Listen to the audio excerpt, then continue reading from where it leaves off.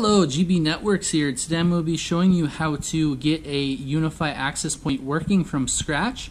We will be going through how to put it on to your switch through PoE, and then we will be going over to my dashboard to show you how to adopt it. It's a pretty simple process, so it shouldn't be too long of a video, so let's get into it.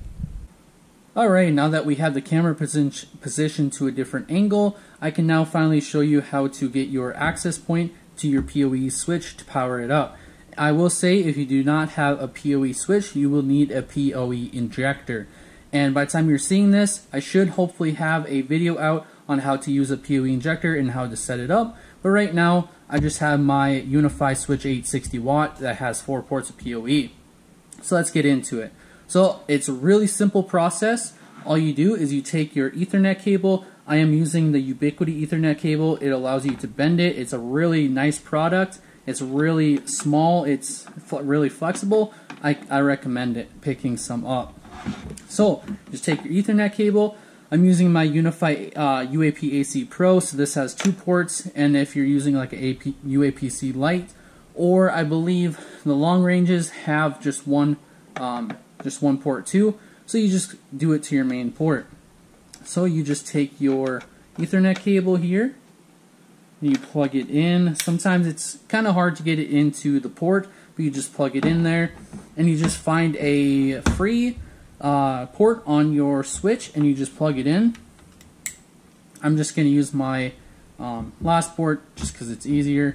And as you can see, hopefully on the switch, I'm not sure if that will go on to the camera or not, but it turned orange, and it says that we have a link. And as you can see, it turns on, which means that the PoE is working to power it up. And I will also say that some of these newer access points will need PoE Plus.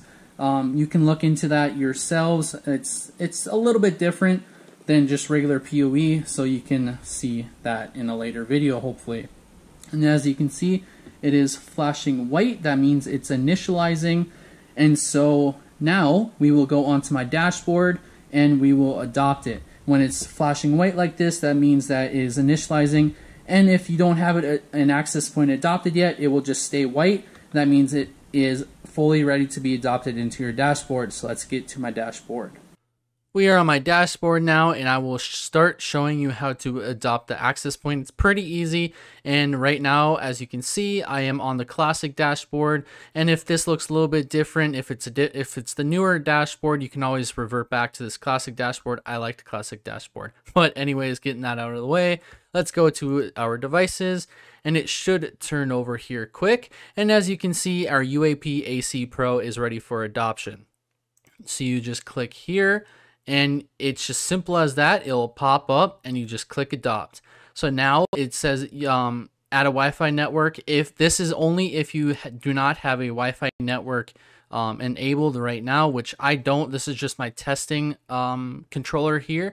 So I will add this maybe later. But as you can see, you just adopt it. You click adopt, it'll provision. And if you go back to your access point, you will see it will flash white and blue, and after a couple minutes it will just stay blue. This means that it is officially adopted, and we will actually be right back, and I will show you after it is officially adopted and it will stay blue.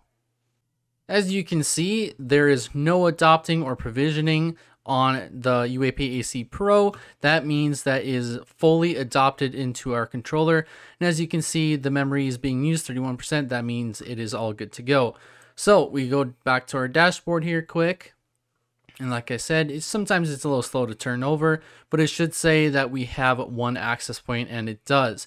And as you also can see, we have the Wi-Fi traffic distribution channels all up and going, and that means that you are all ready to have clients on the access point. As of right now, the video is done, and please like, subscribe if you want to, and I will see you in another video.